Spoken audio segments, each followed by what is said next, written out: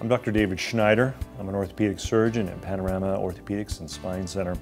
I'm the director of the Shoulder and Elbow Institute, and I'm a shoulder and elbow specialist. We're going to talk about shoulder arthroplasty today.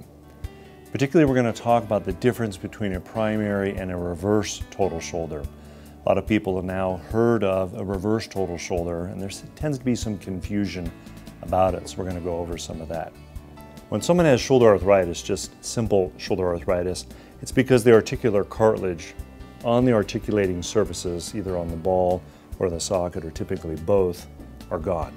And in this model, you can see they've tried to show that it's lumpy and bumpy, and what typically happens in advanced cases, very large bone spurs form, and that's part of what leaves some patients feeling like they've got a square peg in a round hole. This kind of shows that. When we do shoulder replacement, we end up taking all that arthritis away. So a cut is made in the bone after we make a very careful dissection in the skin. And down through the muscles, there's a little interval that we can sneak in there without having to detach muscles. We make a cut in the bone, and then a small stem goes down the hollow part. And this is done with almost every type of shoulder replacement. The stems over time have gotten shorter and shorter because we realize it doesn't have to be a long stem. When you do a regular total shoulder, we simply mount a new ball onto this. And this ball is made of cobalt chrome. And this cobalt chrome is a very hard, very smooth surface, and it mounts on top of that ball. So it's a two-part system, what we call modular.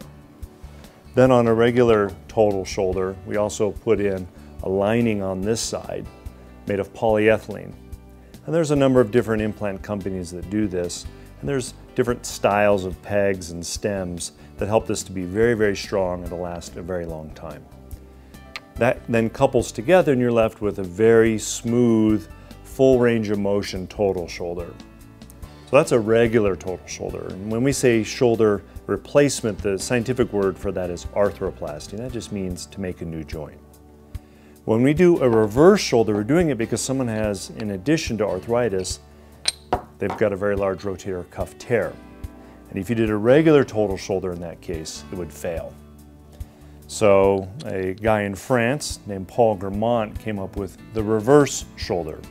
So instead of there being a ball on the humeral side, there's a socket. And this has very strong, very pure polyethylene. It's a type of polymer that mounts onto this reverse ball. So that ball goes where the socket used to be. So when we do a reverse, it kind of captures in there, and even with the rotator cuff gone, someone has very good function of their shoulder.